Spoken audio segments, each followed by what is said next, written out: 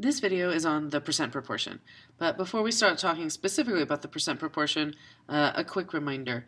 There are some different types of ratios, and we've talked about our part-to-part ratios versus our part-to-whole ratios. If we're going to do percent proportion, we need to be working with part-to-whole, because percent is going to involve what percentage of the whole. However, if you're given a part-to-part ratio, it's pretty easy to convert it to a part-to-whole ratio. First, a quick example. A part-to-part ratio might say something like there are 4 boys for every 7 girls in math class today.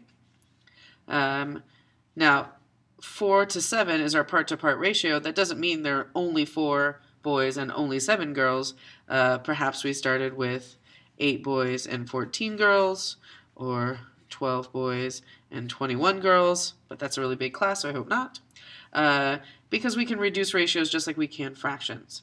Now, if we wanted to then change it to a part-to-whole ratio, if there are 4 boys to 7 girls, we add those up, and that gives us a total of 11 parts. So even without knowing exactly how big our original class size is, I can still use these reduced values to create part-to-whole ratios. There are 4/11ths of the class as boys,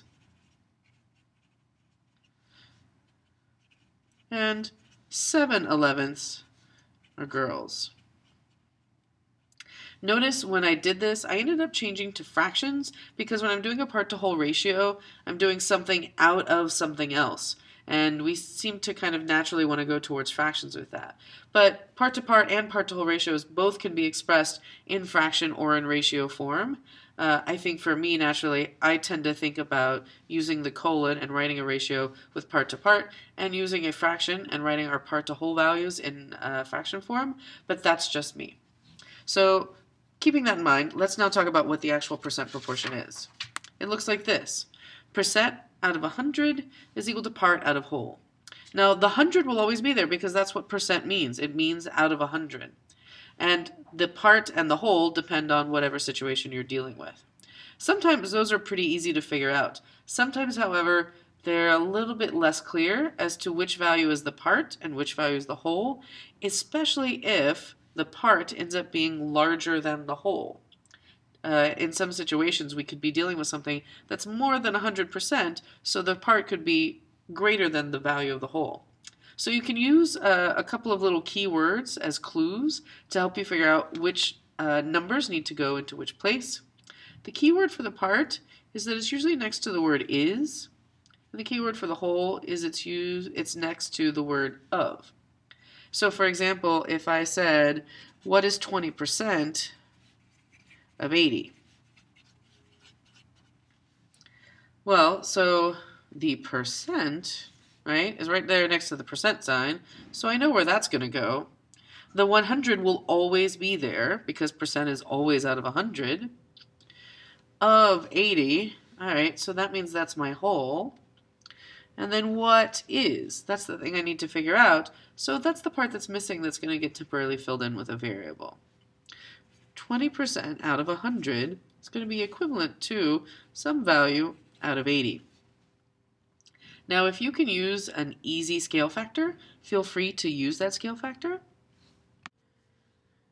If there's not a scale factor, then you can solve it algebraically. If I were to solve it algebraically, in this case, since x is being divided by 80 in my proportion, I would multiply both sides of my proportion by 80. However, there is a scale factor I can see, this time not going across, but between numerator and denominator. Since I'm trying to solve for this numerator, I want to see what I can do to this denominator. Well, I can do divided by 5. Notice I'm including the arrow showing the direction. So that way I repeat the same arrow, same direction, same math over here, and 80 divided by 5 should give us x. So once I calculate that, I see that x is 16, so 16 is 20% of 80. Let's take a look at another example. 30 is 7.5% of what number? So I can already start by filling in my fraction bars, my equal, my 100. Those will all be there. 30 is. So that's my part. That goes at the top on the right-hand side. 7.5%, so I know that goes above the 100. Of what number? So that's the part that's missing. The of is my keyword for my whole, so that comes down here. I don't see an easy scale factor that I can apply right now, so that means I want to solve this algebraically. And if I'm going to solve it algebraically, I need the variable to be in the numerator. How to do that? Remember, flip it over, reciprocals. 100 over 7.5 equals x over 30 is an equivalent proportion to the first one. And now with my variable in the numerator, I can multiply both sides by the 30 it was divided by. Right? This represents x divided by 30. When I multiply it by 30, those undo each other, and that leaves me with just x. Here, I can do this math. 30 times 100 is 3,000. 3,000 over 7.5, well, might have to do a little math on this one, but I believe that equals 400. So the answer is 400. And now for the do now problems. Take a second, you might want to pause your video, write down these problems, make sure to write a proportion to represent them, and solve. So when we look at number 1, what percent of 20 is 45? I see what percent, so I know the missing part is the percent over 100. Of 20, that means 20 is my whole. Is 45, so 45 is the part. This time my part is larger than my whole, but with my clue words I know I have everything in the right place. When I solve, before I solve, I might want to actually reduce this ratio just to make my math a little bit easier. 45 over 20 as a fraction, I can reduce that by dividing by 5 and make that 9/4. When I do that, it makes it a little bit easier to see. I can apply a scale factor of multiplying by 25 from right to left. So I can do that up at the top as well. And 9 times 25 tells me that x is 225. Since it's what percent, let's please try to remember to add that percent sign in there. 16 is 30% of what number? So 16 is, that means it's going to go up top on the right hand side, 30%, so 30 is going to go over the 100, and of what number? Telling me this is where my x goes. Again, I might want to simplify. I can get rid of that last 0. I still don't see any nice scale factors, so let's solve this algebraically. First, flipping it over so that my variable is at the top.